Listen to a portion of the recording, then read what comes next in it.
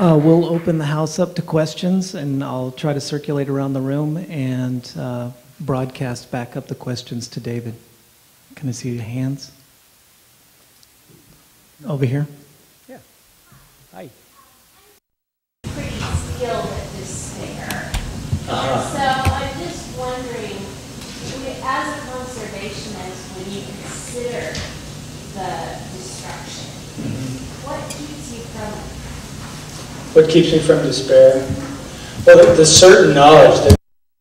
Paralyzing, for one thing, and if I'm in despair, I won't do anything. That great Frida Kahlo line, you know, used to drink to drown my sorrows, but now they've learned how to swim. My mantra for the last 5 years, 6 years, has been Mother Teresa's line, "We can do no great things, only small things with great love." That's always within reach. It's always manageable. It can be something really small, something as small as the smile you just gave me, you know, which is nice, you know. And that keeping things defined in terms of what I know I can actually do, hopefully with some skill or with some love or some affection, some warmth, that keeps me from despair. Also, just as the story I told, you know, about, you know, yelling, "Why don't you do it?" And I think sometimes in our despair we don't ask for help. And I hate to come on like the evangelist DJ D, but I think sometimes, you know,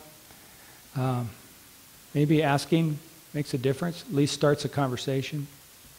That's a tricky business. I mean, I'm just not equipped or trained to stand in a, you know, thing that looks this much like a pulpit talking about these matters. I mean, I hope to spend the rest of my life making it up so truly that maybe some of it will happen that way. I'm going back to my fiction writing life from now on.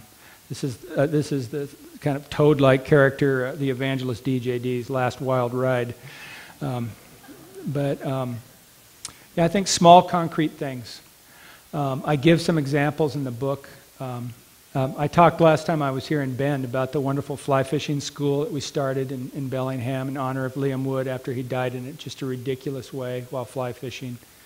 Pipeline explosion, you know, body so burned that they passed it 100 times thinking it was driftwood. There's a beautiful school that we've started that teaches conservation and fly fishing right from the start. And something as simple as teaching somebody how to cast is a lot of fun for me. Maybe more fun than standing in a big auditorium and holding forth, you know. And we're opening a new branch of the school in my hometown of Missoula. And that totally psychs me up because I won't have to drive all the way over to Bellingham spewing carbon dioxide into the atmosphere in order to go help out with the school. So, you know, little stuff like that. I mean, conservationists do a lot of small things and they add up. Sometimes just encouraging each other in dark times adds up too. So, another question? That was a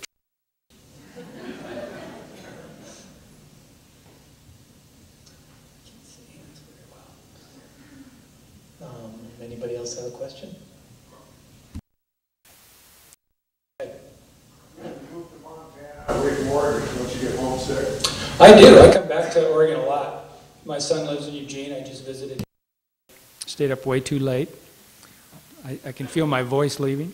But yeah, I still love Oregon, and I feel very much at home in Oregon, Washington, Montana. You know, when I do these book tours, they ask me to go do a national tour, and I just get in my car and drive to the same 8 or 10 cities over and over and say, no thanks. Mr. Smith is never going to Washington. I like it here. It feels like a big enough country. It's complex and beautiful. Bend is changing so fast. I mean, you know, I first drove through Bend in 1960. Every time I come, there's a new restaurant, and the food just gets better and better. So, yeah, I love Oregon. It's great. Drove up to McKenzie today. You know, geez. Walked on the Metolius today. Geez. You know, this is a great spot. Another question? You can just fire it. You don't have to. Yeah, go ahead, sir. This might be a bit of an odd question, but we both teach, and we both want to teach your story can be on me. And we're told we couldn't unless we got express permission from the author. You have it. To me, that's a... What it's about, in my mind, is what it feels like, what it kind of feels like spiritually to write a novel. That's really what it's about, or to create a great work of art. It's about that getting lost thing in a way that's so complete that it almost morphs your personality. That guy goes through several transformations in writing that story, and I'd be honored if you taught it. I really liked that story, and my editor at Doubleday really liked it too, but most people are like, what kind of weird sci-fi is this? And interesting, since you're going to teach it, I'll tell you, when I wrote that story, I lived in the same neighborhood in Portland as Ursula K. Le Guin. And I woke up like at 5 in the morning, and that story was beginning to tell itself, and it was very foggy, and I just thought, this is an Ursula K. Le Guin story, but her muse got lost in the fog and ended up at my house. So I sat down and wrote the story, and then I sent it to Ursula, and she wrote back and said, I think that was Borges. That was Borges' muse. That wasn't me or you. It was kind of fun. Yeah, the cry in the desert. Yeah, that's what we're all doing. Yeah. Yes?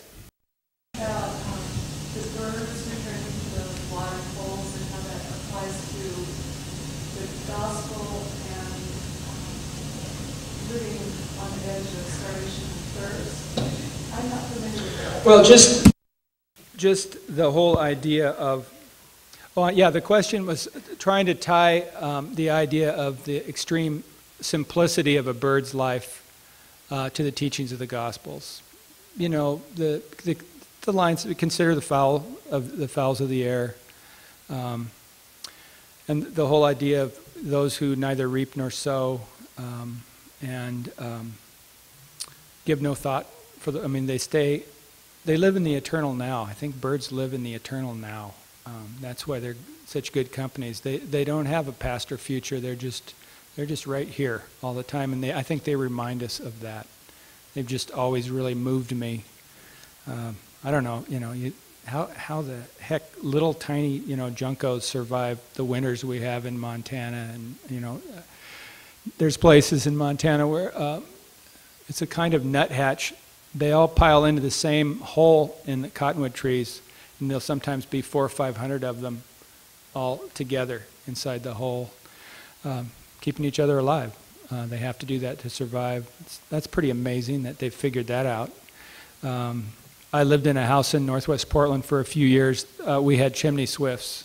And most of the year they wouldn't be there, and there'd just be a night where you'd be sitting on the back deck, and all of a sudden chimney swifts would be 20 feet over the chimney, and they'd just start dropping one after another till 70 or 80 of them were inside this old disused chimney, and you could open an iron door down in the basement and hear this fluttering sound that 70 chimney swifts made, and phallus ropes are flying from the South Pole to the North Pole. 12,000 mile migration, stuff like that is fascinating. So I just think they're magic. I think they're almost angelic, maybe, whatever that means. Maybe one more question and we'll call it good. Yes?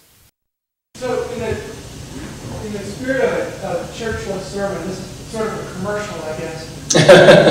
I'd be interested in discussing this book and the ideas in it, the thoughts it's going in us. And that's cool. That's exactly what I'm hoping for. I'm hoping that this make some openings where there's a lot of walls.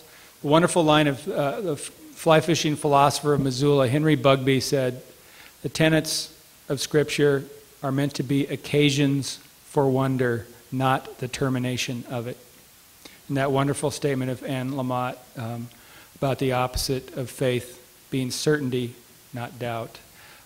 Just trying to bring some openness and some lightheartedness to questions that are being treated in a very grim way. And if that caused some little study group around that book here, that'd be cool. Thank you for inviting your community to do that. Yeah, that'd be the best. I think I'll just end on that note. That's really great, and I'm losing my voice. Thank you very much. Big round of applause.